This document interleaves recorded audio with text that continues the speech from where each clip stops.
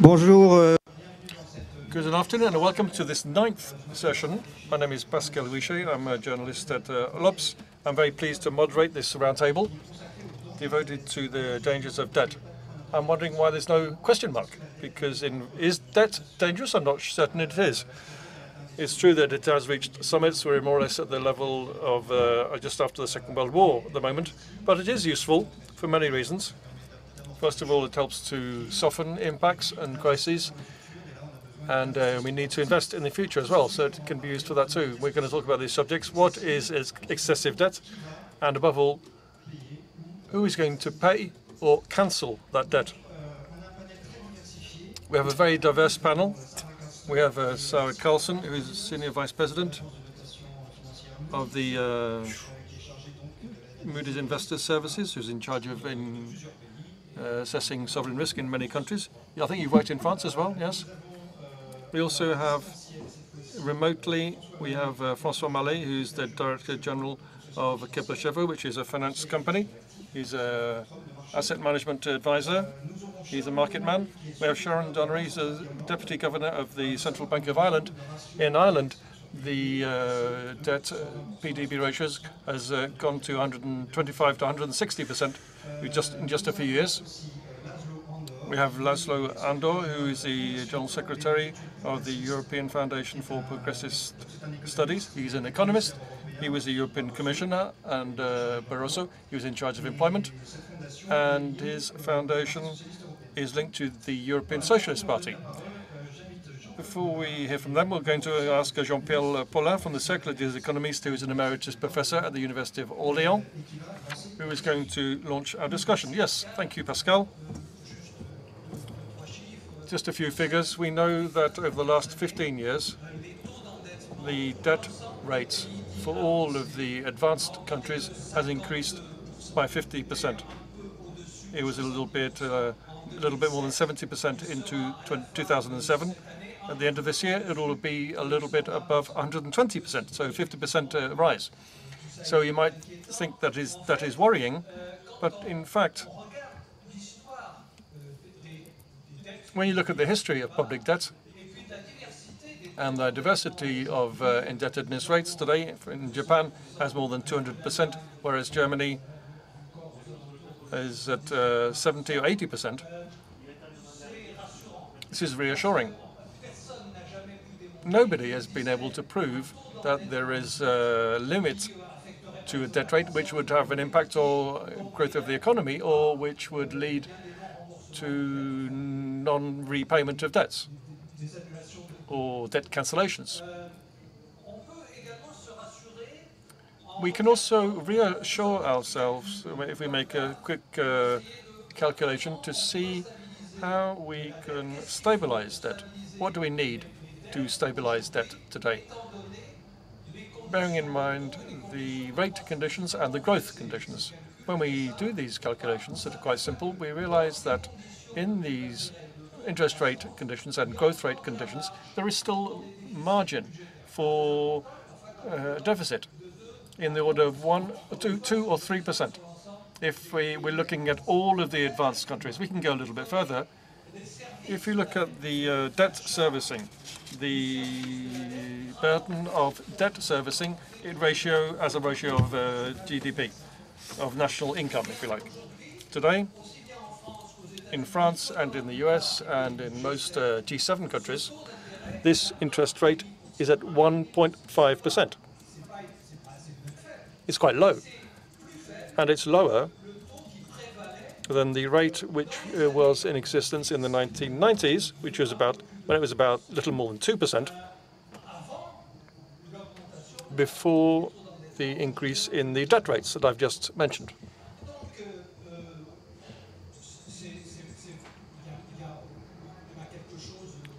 So here there is something that might seem surprising, but it's not mysterious. All of this is dependent on the relationship between the interest rate and the growth rate. It so happens that the interest rates we're talking about are extraordinarily low. And of course, this is what explains this type of result. This is going to change. When the economies come back to normal, the interest rates will go back up and will become closer to the growth rate, which will limit the room for maneuver, or the margin, as I mentioned earlier. Theoretically, in equilibrium, the real interest rate has to be equal to the potential growth rate of the economy. That having been said, of course, to talk in concrete terms, when we get back to normal, the central banks will increase the interest rates, first of all because they're afraid of inflation, and also due to a fear of financial instability.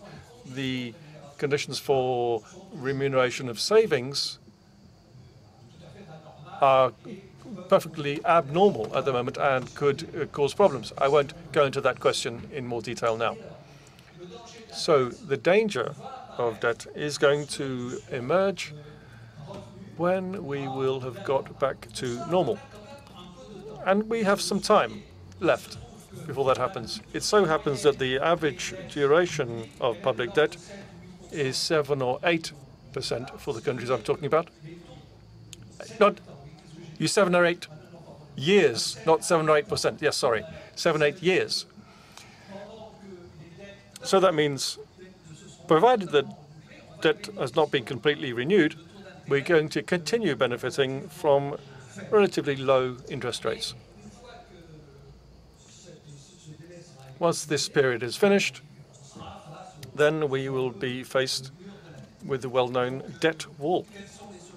What are the solutions we could imagine to deal with this situation? These solutions are very numerous and are inspired by many different theories. As you know, probably, we've had a debate about the partitioning of public debt or the non-reimbursement of public debt held by central banks.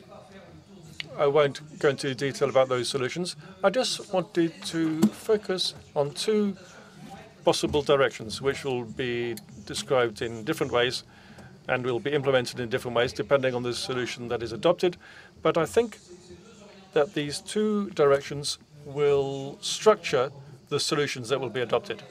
The first solution is a return to budgetary rigor. In other words, stability of public financing. Nobody's talking about that today because, of course, this would call into question the economic recovery, which might be dangerous. But for a certain number of people, we'll not be able to do without a return to public financing, either through taxation, increasing taxes, or by reducing public expenditure.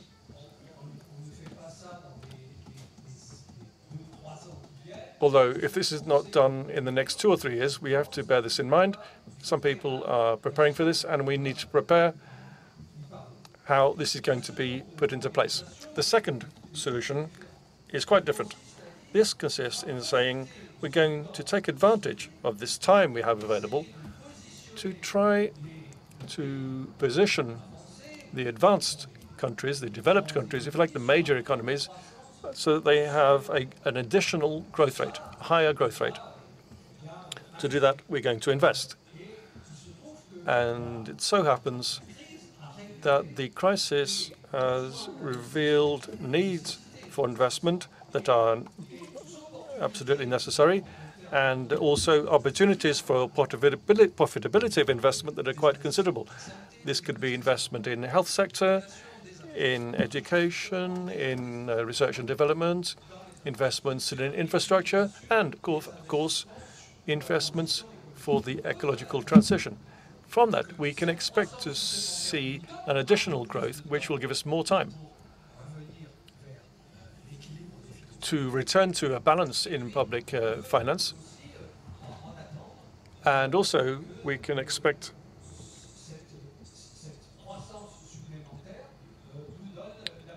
this additional growth to enable us to support higher interest rates. We need to come to your conclusion now, please. Thank you. Yes, to the extent that the investments I've mentioned perhaps are partly originate from the public sector. In other words, they have to be the responsibility of governments. It's perfectly possible that this could give rise to deficits or additional public expenditure and therefore deficits. So where is the problem if these investments are profitable and enable us to grow more quickly? This is part of today's debate. Whatever the case may be, regardless of the solution, assuming that we go one of these directions, we will have to revise the European budgetary rules, not only in terms of the figures, in other words, 60% or 3% additional maximum of public deficit, but also we have to look at the way these rules are defined. Thank you, Jean-Paul. Sarah Carlson, you give ranking to the debt. What is a debt that is dangerous? What does that mean? And you have perhaps changed your ranking method with the current situation, which is encouraging people to get into debt because the interest rates are very low, and also because we have very big needs for investment for the ecological transition. Over to you for 5 minutes, please. And speak English to be as precise as possible. Parce que Sarah parle très bien français, elle ne vous le dit pas, mais on l'a entendu tout à l'heure. She speaks very good French, as you can see, and English as well. We rate over 140 countries around the world. We generally think about the creditworthiness of a country, which is essentially what you're asking me about, along 4 lines. We think about the strength of the economy. That's how rich it is, how quickly it can grow, how competitive it is. We think about the strength of its institutions and governance. We think about the strength of the public finances. And I often see questions, and I saw them in the description of this session, about what's the right metric to look at. Do you look at debt to GDP or do you look at interest payments? And my comment would be, why choose? Actually, we look at all of them.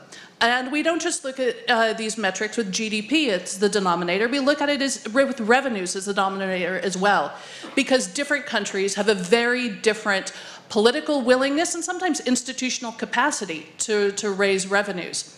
And then we also look at susceptibility to event risks, and that can be banking risks, political risks, the risks of being locked out of the market, or traditional balance of payments risks.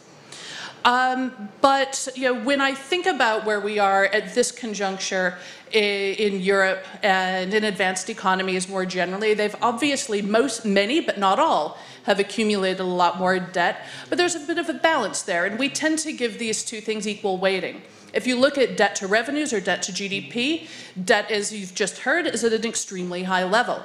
But at the same time, this is somewhat mitigated by the fact that interest payments are continuing to go down and countries have locked in those cheap rates for longer.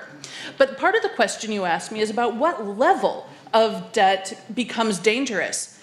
And my answer to that is it depends. It depends not just on the numbers that you see in the public finances, but it also depends on how strong your economy is. A country that grows at a sustainably strong rate, a country that's highly competitive, and a country that is well run and well managed, has strong institutions, can sustain higher debt levels. And there are also some idiosyncratic things. I often get asked about the United States rating, which is still AAA stable. And yes, debt continues to increase.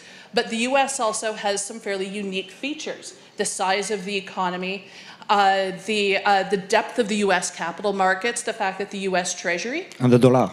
And the dollar is what I was going to end up with. If you have the world's largest reserve currency, that is an important source of strength that doesn't fit neatly into any of those boxes, right? Le général de Gaulle disait c'est le privilège exorbitant des États-Unis. He said it's the exorbitant privilege of the United States. That's what he called the dollar. When I think about sort of where countries go next, I mean, ultimately, other than defaulting, which is not really in the cards for any of the kinds of countries we're talking about, there are only 4 ways, mathematically, that a country can reduce its debt. It can inflate its way out. Now, in Europe, that seems pretty unlikely because of the credibility of the European Central Bank. Interest rates can help, but interest rates are already pretty low frankly, and so it's not really clear how much more help they can give, fiscal consolidation or growth. And that's why what I wanted to finish with was how we're thinking about the rating trajectories of advanced economies, especially those in Europe, and how we're thinking about the next Gen EU program. Because that, I mean, I'm not just the analyst for France, I'm also the analyst for Italy. And when I talk about Italy with investors who call me every day, the way I talk about it is I say, this is a once-in-a-generation opportunity for Italy. That's large sums of cash that can be spent on investment. It's also having particularly strong political leadership that has very strong credibility. But also, bear in mind the constitutional change in Italy. You're unlikely to get early elections because at the next election, the size of the Italian parliament falls dramatically. And therefore, the incentives are really aligned to try to push something forward. But Next Gen EU isn't just about cash for investment. It's all the quid pro quo for these cash disbursements is also structural macroeconomic reform. And that's something you didn't really mention when you were talking about growth. That's not just about investment, because quite frankly, you can put a lot of money into investment. Japan did that in its early attempts to try to stimulate the economy, but it paved over riverbeds. That wasn't growth positive investment. That was just investment that provided some short-term stimulus. But if in conjunction with productive investments and structural macroeconomic reforms, which are going to be watched closely by countries' European partners as well as the Commission, that is the formula which at least gives countries their best shot at being able to have some of the easier way of reducing debt, which is through growth, though I would expect that we would also see some fiscal consolidation at some point as well. Okay, thank you, Sarah. Maintenant, on va se tourner vers nos... Now we're going to turn to our speakers who are joining us remotely. I'll hand over to François Mallet, who is our market man from Declerc-Chevreux. One of the limits of debt, of course, is the market reaction and the market confidence. The question is that confidence rational or not? He's going to give us an answer. François, over to you.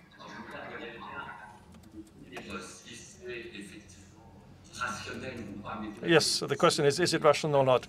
You underlined that trust or confidence is a very important aspect on financial markets, whether we're talking about debt or talking about the share market. If you look at a simple example, if you as a private individual go to see a bank and you want a loan, apart from the figures you're going to present to the bank and concerning the credibility of the investment you're going to make, there is also a question of confidence that is established between you and your banker, who is loaning you the money. So in fact, concerning debt and institutional investors, it's merely the same thing. If they are confident and they trust you, we can estimate that the rates, and that's the key thing today, we can estimate that the rates will not remain for a certain period. This confidence in governments is based on what? It's based on, as you said, based on the capacity of governments to invest, but to invest in the right way. What do we mean in the right way? It means they have to generate growth. We've just talked about Japan. Unfortunately, this was a failure. Today, we have to be careful. Governments must not use the current situation to be more interventionist and to pretend to be multi-sectoral specialists. This would lead to mistakes and to investments in projects that do not generate growth. But in any case, it's a very important point that this debt has to be used in the right way for investment. And of course, I won't go into detail there concerning functioning or operating expenditure. We know in certain European governments this is much too high and would lead to more austerity. The second important thing for confidence is, of course, the role of the central banks. Up to today, we've never seen such coordination between the actions of central banks and, at the same time, the action of governments. And this is a very positive thing, which contributes to confidence, which we are seeing today on the markets, and the confidence that investors can have in the debt held by the different governments. And here we're talking more specifically about Europe. The point I wanted to make is about debt cancellation. This is one of the subjects we are here to discuss. We might ask, why should we cancel this debt? I think, first of all, can I just interrupt you? this is linked to a period of suspicion. If we cancel the debt of an investor, is one thing, but we have to remember there are private individuals today who can today hold part of this debt. I think this is particularly dangerous.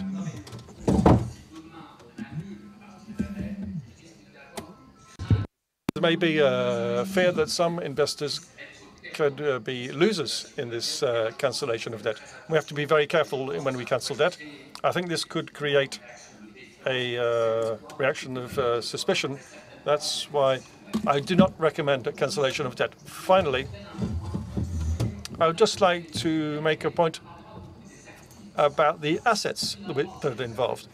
If you have confidence, it's also because we know there are assets, major assets, that correspond to this debt, apart from creating growth. And when you look at the policy of the different governments, we can see that some states have understood completely. I'm thinking of Asia and China, who recently, first of all, bought debt, and this helped them buy assets as well. When you were talking about raw materials for Africa, we can go about commercial assets that are very important in Europe, and also we have the assets in Portugal as well. And I think that is where there is a danger. We have to be careful that when we accumulate debt by these different investors, this must not lead to selling of assets, particularly strategic assets. And I would like to ask a question here. Is it not one way to limit debt and to be careful about this debt, which might increase very quickly? Might it not eventually be a way of renouncing certain assets? I'm not a specialist in that area, but I think there can be a danger in cancellation of and losing certain assets. We're talking about a debt held by the European Bank. Later on, we can have another round of questions on that particular issue. Sharon Donnery, you're the Deputy Governor of the Central Bank of Ireland. Could you perhaps give us your Irish point of view? Because your debt has changed quite a lot over the last few years since the crisis of 2008, and perhaps also give us some comments on looking to the longer term to try to see what is the best ratio between cost and benefit when talking about debt. Merci beaucoup. First, let me say that I'm very sorry not to be with you there. It would be an extra pleasure to have been able to visit with you, but maybe on another occasion. And maybe just before I speak about the Irish experience, let me pick up on two of the points that have been mentioned already by the panel. Just now, of course, Francois mentioned the importance of monetary and fiscal interaction. And of course, I think wearing a central bank hat, this is really important to highlight, in particular for the Eurozone.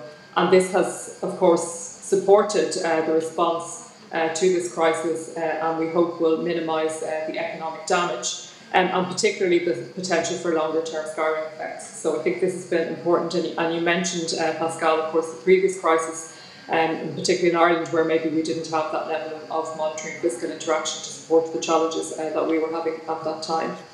And maybe going back to the very beginning, one thing that I think is important also is that height can limit the room for manoeuvre in future downturns. So again, from a central banking perspective, something that's very important is thinking about resilience of economies into the future and some of the longer term challenges that can emerge, and I'll come back to that in a moment. But as you mentioned, maybe just to say a few words about Ireland, and of course, like all other economies, we have had this very significant fiscal response to the crisis, and in our view of the central bank, that has been necessary and warranted. But we published our most recent, most up-to-date forecasts for the Irish economy just yesterday. And one of our important messages in those was that we now need to begin to move towards much more sort of targeted policies to replace those initial very broad policies that we had at the beginning as a more sort of rapid response to the pandemic. I think the other thing that's important from our point of view is that as support continues to be provided by government in this more targeted way, it needs to facilitate post-pandemic structural adjustment, so thinking about the things that need to change in the economy, whether that's about how we sort of live or work or travel, rather than looking back at pre-pandemic norms. And now, of course, thinking about that, I suppose one of the big challenges in general, but particularly in Ireland, has been about whether the expenditure, the fiscal expenditure, has been temporary, just to deal with the pandemic, or also whether some elements of it have been more permanent. And of course, to be really able to demonstrate if permanent expenditure increases are sustainable, you need to be able to, I suppose, demonstrate also what's going to happen on the income side. I think it's also important to say that additional public expenditure, when it's being designed, needs to minimise inflationary pressures in areas where there may be labour shortages, or as many countries are experiencing, maybe raw material and other supply shortages at the moment, and this also helps deal with crowding out risks. Another significant area, I think, for consideration in Ireland, but in many other countries as well, is the unwinding of excess savings that have been accumulated during the pandemic. And the unwinding of those savings could see both the public and private sectors competing for scarce resources. So again, I think in terms of government expenditure going forward, that unwinding of savings needs to be taken into account in this sort of broader policy context. Now, as was mentioned at the very beginning of the panel, of course, we also have the monetary policy environment, and I think it's fair to say that the monetary policy environment will normalise in time, and then the higher debt levels may lead to this sort of increased investor scrutiny and the associated risk of a rise in sovereign bond yields. So you mentioned in your own opening remarks the Irish public debt ratio, and it is likely to decrease as the economy recovers. But I think it's really vital that the reduction that we have in that debt level provides us with sufficient scope so that we can respond to future downturns. And for us particularly, I think the pandemic response has shown the powerful effect that counter-cyclical fiscal policy can have, in contrast to maybe some of our experience in the past. And for us in Ireland, that's really important because we're a small and very globally connected economy, and we're very sensitive to external developments in the wider global economy. So some of the research that's been done by my own colleagues at the Central Bank of Ireland shows that Ireland is in fact among the most vulnerable economies to both cyclical and structural changes in the global economy. So this basically means that we have in our economic cycle higher highs and lower lows when you measure the various key economic indicators, comparing us with other countries.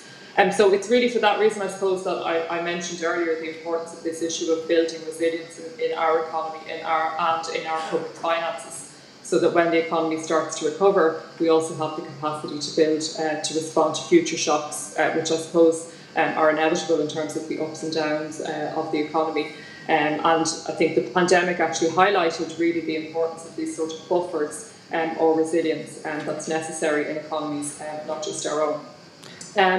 Now, of course, many countries face these challenges as well, but one of the other challenges, and you mentioned there some of the longer term challenges, and I think Sarah mentioned Next Generation EU, so of course one of the longer term challenges is the transition to a lower carbon-free economy, and I think we all know that's going to require substantial public investment, and that's certainly high on the agenda in Ireland at the moment. I think there are opportunities for the public sector to sort of lead the way in the transition to that lower carbon or carbon-free economy, and expenditure and tax policies, if they're designed well, can really act as a catalyst to help private investment for that climate transition, and indeed maybe even promote behavioural change that's needed to meet those targets into the future. And as I said, that's one of the things Sarah mentioned in terms of the Next Generation EU package. But I think an important thing to think about when you're thinking about things like that is how we think about public expenditure performance. So how do we measure the sort of quality and effectiveness of public expenditure? And of course in the past, I suppose we've really looked at the cost of servicing the additional debt versus the return.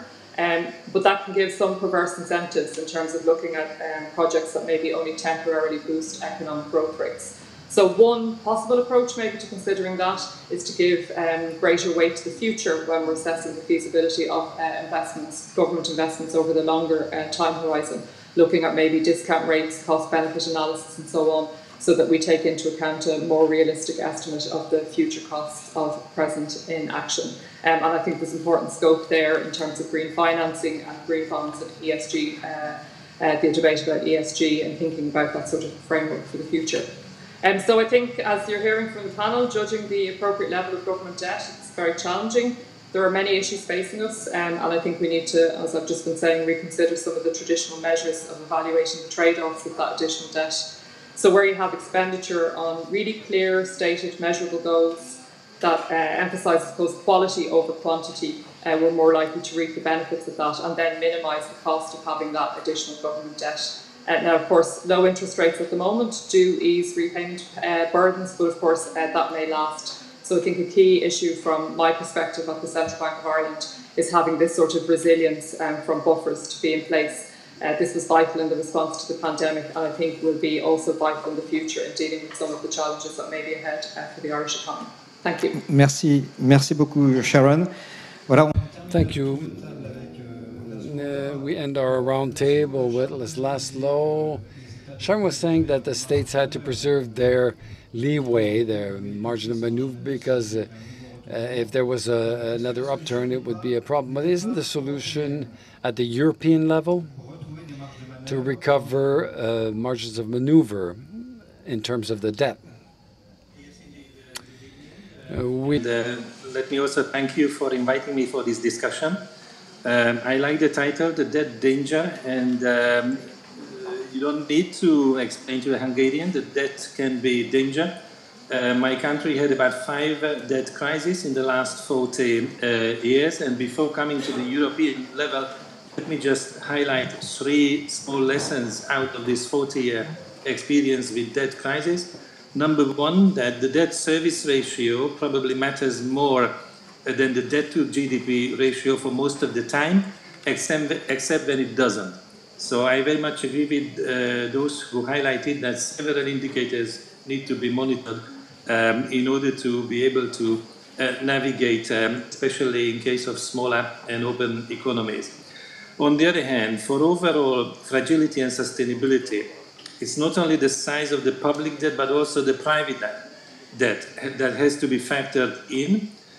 Overlooking the private debt and its potential consequences on the public household was indeed a grave error before 2008 and also in previous round. The third point I highlight is that the unorthodox solutions, for example, debt relief or debt cancellation, can be used sometimes. An example is that in 1991, half of the Polish debt was, for example, forgiven, but these are indeed unorthodox solutions.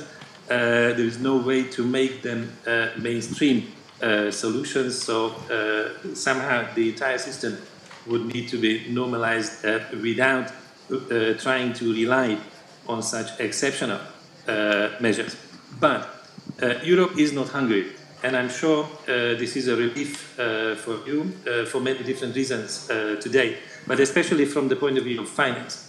Because what concerns Europe, the overall problem is not the size of the public debt, but instead the problem is the lack of adequate financial structure at EU level, and this is what created the vulnerability in the previous round of the debt crisis about 10 years ago, and these problems have not yet been solved.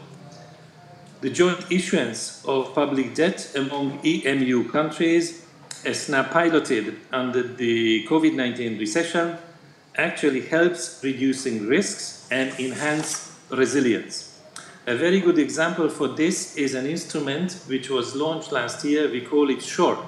It's an EU instrument to support short-time work arrangements, and it functions as a kind of anti-unemployment handbrake powered by borrowed money, collectively borrowed money.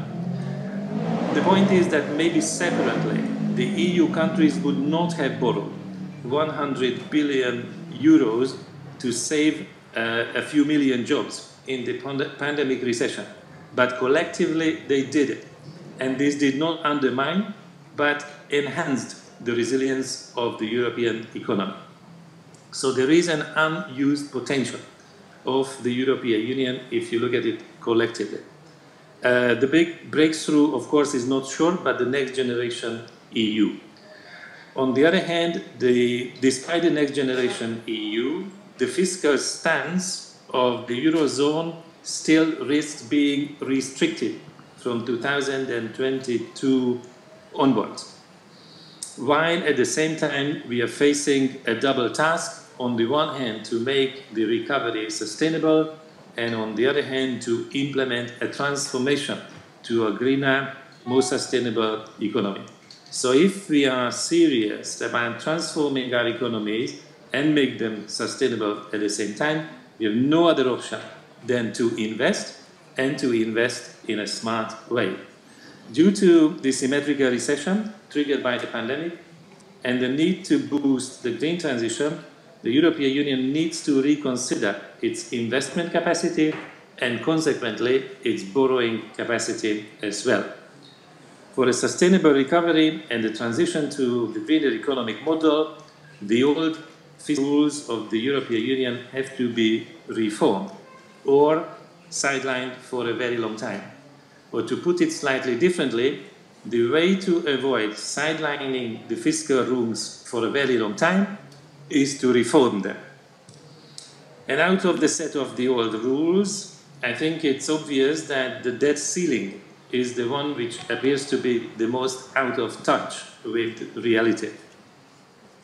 And we need to ensure that no government wants to enforce it in the foreseeable future through any tools of the conventional fiscal austerity. It's a difficult issue since an arbitrary debt ceiling has achieved a kind of totemic importance in some countries. Most importantly, Germany is the country in question which has specific problems with their own constitutional arrangements and which have to be addressed for having the freedom to pursue future-oriented economic policies. But also, more broadly, unless the inherited so-called Maastricht model of the EMU is reformed and the investment capacity of the EU is kept so constrained, the European Union puts itself into a long-term competitive disadvantage vis-à-vis the United States of America, Japan, but also others. And this competitive disadvantage is probably not something what our citizens want to see. In more general terms, not only about the debt, but also the fiscal framework more broadly, I think it should be clear that the fiscal deficits are part of the solution in times of recession and may be instrumental for supporting productive investments in good times as well. For example, social infrastructure and human capital investment expands the potential GDP and should be considered priority. Besides, in times of crisis, the automatic fiscal stabilizers are the factors behind rising deficits, and these automatic fiscal stabilizers have to be sustained and also partly moved to the European level to be safer and more effective and resilient. And the final point I wanted to bring here is that in the broader context, for fiscal sustainability in the OECD countries, we have to take into account more issues than just public debt. For example, the new initiatives among the G7 countries, which now has to move to the G20 regarding how to tackle tax evasion through collective coordination of tax policies. This may also play a very important role to protect the tax base and keep the deficit as well as the debts under control. Thank you very much. Merci Laszlo, merci Monsieur Andor. Alors j'aimerais rebondir sur la discussion ouverte tout à l'heure par François Mallet. Go back on the discussion with François Mallet, the idea of cancelling part of the debt held by the European Central Bank. It represents about 25% of the European debt. And this would enable, according to those who defend the idea, to lower the ratio, the debt over GDP ratio, and to give more leeway. I know that Mr. Andor signed an economist petition in favor of this solution. I would like to ask our other panel members if someone wants to take the floor on this. Is that a solution? Can it be envisaged? Sarah. I mean, first of all, it's not something we think is particularly likely, but also not convinced as to what it would actually achieve. Because if you look at, so we've been talking about the two dimensions of debt, right? So debt stock and interest cost. The interest cost actually cycles back to national treasuries. So in terms of annual fiscal space, it really doesn't give countries much, if any, more. as far as the debt stock number goes, I mean, if this debt were to be canceled, this raises a very real issue around recapitalization of national central banks. Because it would, of course, they don't need any recapitalization. They can have a negative capital. Well, maybe. Central banks generally don't have negative capital indefinitely. They can. There's no law that says that they can't, but we'll come on to the legal question in a minute. But again, you know, if you have to recapitalize national central banks to maintain market confidence, for example, do you actually get much debt reduction out of that? And then there's also, you know, I've talked about institutions. We talk a lot about institutions and governance at Moody's. They're incredibly important to the way that we think about all the entities that we rate. And cancellation of the debt would raise interesting and potentially difficult institutional questions about politicization of central bank decisions, monetary financing of debt. And so this is not a straightforward solution. And again, it's something where when we've looked at it, we talked a little bit about it in our outlook for the euro area for 2021. It's not really clear what the benefits would be, and some of the downside risks associated with it could actually be quite material. Okay. Est-ce que d'autres intervenants veulent réagir à cette... Other people want to take the floor? Mr. Landor, do you want to defend your position on that? Do you wish to add something, Mr.? Politicization of the central bank is wrong. So that's why, for example, in 2011, it was wrong for the European Central Bank and other ones to interfere with policies they're not supposed to. So we have a very complex situation in the European Union. The key question is not the recapitalization of national banks in the euro area, but to create a room for investment in countries where it has been depressed for a very long time. So it's very important to put together next to each other various options and choose the one which is the most forward-looking. Merci. Thank you. Jean-Paul. Yeah, I have such a hard position on this issue. I don't think it would serve no purpose whatsoever. Now, as it was said, today the states have the possibility to get into debt at negative rates for some of them. So negative rates. So why would you want to cancel a debt that precisely generates money for the moment? So we must add that if bank afterwards or central banks at a later stage want to raise the interest rates, which will happen a day or another, well, for that, they will have to sell debt on the market, and they have to have a debt to sell it. So if you cancel the debt, I don't know how the central banks will be able to sell their debts and increase and raise their interest rates. And then when the interest rates have risen, the banks, central banks that is, will lend at positive interest rates, and you must know that the revenues generated will give rise to profits on behalf of the central banks, which on their side, and these profits are then redistributed to the states. And consequently, the states will lose the benefit, if in case of cancellation, of all that. So why try to cancel a debt when debts roll? They are kept by the central banks and renewed on a permanent way, in a permanent fashion. And when the debts at the end of the cycle, they are renewed and give rise to, they're never reimbursed for, they roll. And if I calculate, as a small accountant, I try to calculate what a debt that is never reimbursed is worth, I will say zero. So whether you cancel the debt with the risk of, we know the risks, rather and enabling the states not to reimburse it, well, boils down to the same. So this makes no sense, especially in the European scope framework. The countries of North have made a lot of effort. And why put another stone in their shoe to make them accept a measure against which they will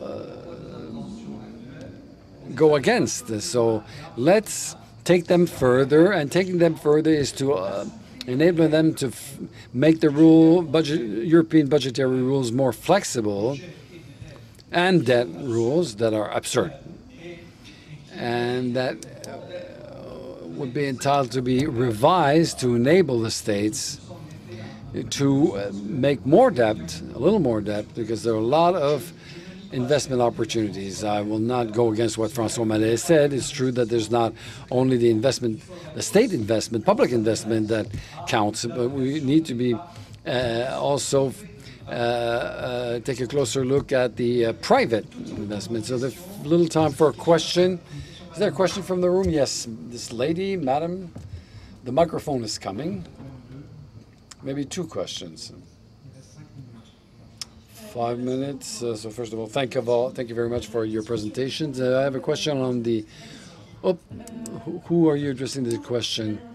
For the last speaker, Jean-Paul Paulin. So I don't see how we can hold the same discourse. On the one hand, we don't reimburse the debt, doesn't matter, and the other positions, which it's because there is debt that we will have to adopt austerity measures and things. So how can we say on the one hand that debt is not a problem and you don't need to cancel it, and then use the debt as a justification for austerity policies? I'm not saying that. That's not what I say. On the contrary, I see. Let's not worry about the level of the debt, and let's go further than that.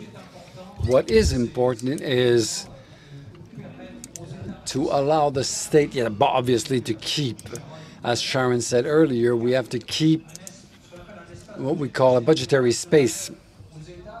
So leeway for the states to take a position in case of the next shock, which will have to happen, which is bound to happen, and what will the suits have to do to regulate everything. So, but what is important, I think we shouldn't be too concerned about the debt, but keep this possibility for the state to continue to invest so as to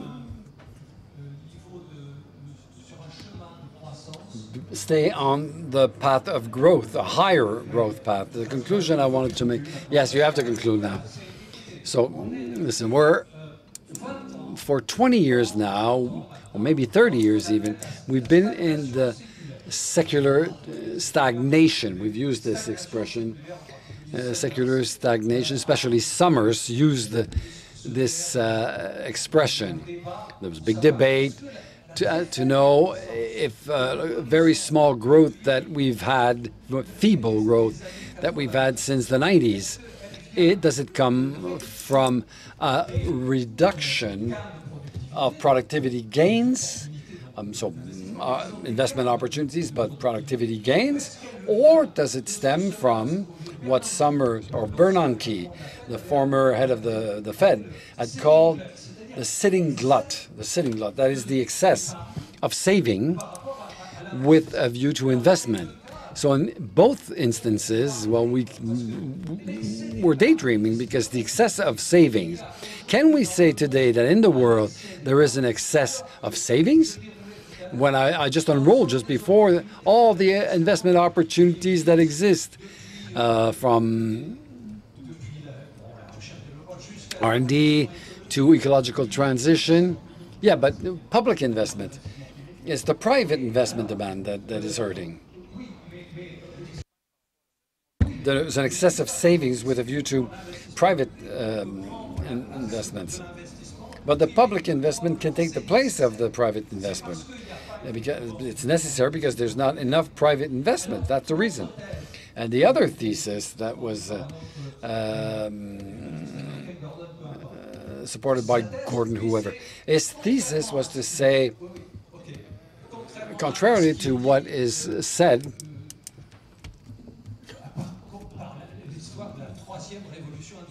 with the third industrial revolution, since the 1990s, we are faced with an industrial revolution that was meant to guarantee a new golden age of growth, when in the end, the productivity gain, except for the end of the 90s in the US, and in the US only, not in Europe, the productivity gain had never been so low, so weak. So computers, like Solo said, are everywhere except in the productivity statistics. Why?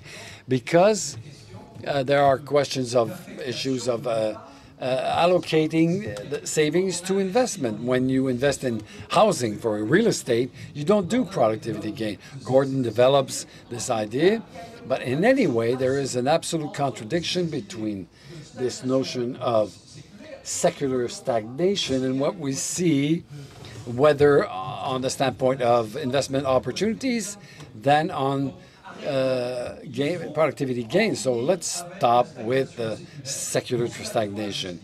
We need to invest, and it comes as it comes. Public investments seem to be more important and greater than it was the case now. So we need to increase the public debt. This session is done, is closed. Thank you for your attention. I hope you have a very nice festival in X.